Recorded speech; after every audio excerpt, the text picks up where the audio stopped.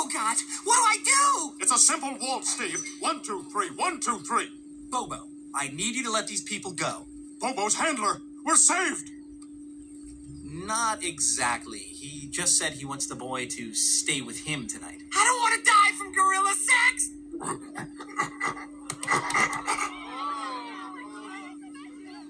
Looks like there might be a threesome, Steve.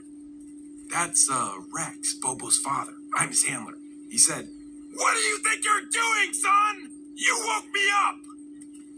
I'm just playing, Dad. Look at all the commotion you've caused. You think you'll get into a good captive breeding program acting like this? Get inside, right now! But this boy's father's letting him play. You call that man a father? No respectable parent would let their child in here. Hey, for your information, Rex, my son and I work better as friends. I'm sure you do.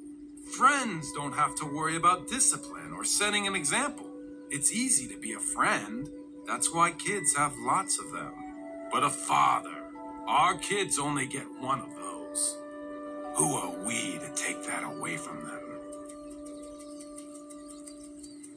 Now, come along, Bobo. You're grounded for 3 moons. I love you too, Dad.